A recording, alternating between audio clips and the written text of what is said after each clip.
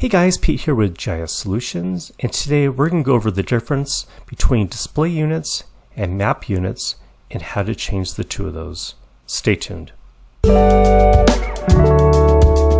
Okay guys, so let's get started. So again, we're going to go over the difference between the display units and the map units. The display units are going to be down here, whereas the map units are going to be based on the coordinate system that you're using. So I'm going to add some sample data to my map, and these are just some tax parcels.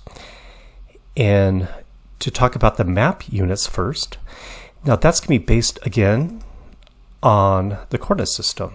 How I got here was I double-clicked here on my map, or alternatively I could just right-click, go to Properties, and come up with this Map Properties window here. Under the General tab, you can see right here it says Map Units, US Survey Feet. The display units are also in US feet. The display units, you can change those right here, or you could change them, if I X out here, you could change them down here as well. If I change it to degrees, minutes, and seconds, it will change there. However, I'm going to double click on my map to get my map properties. And you can see right here, map units have been changed. However, map units are grayed out. The way to change that, again, is to change the coordinate system. Oops. Right now, I am in NAD 1983 State Plane, North Carolina, US feet. So if I want those, say, to meters, I would need to change that.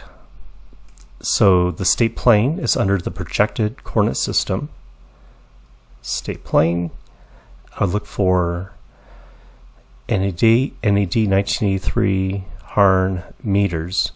Now I could do it in a different coordinate system and to use those meters, but I prefer this for this type of data. So if I come over here and I select, I have to go all the way down to North Carolina, right here. So I'm going to change it from US feet to meters. So I select that, I say OK,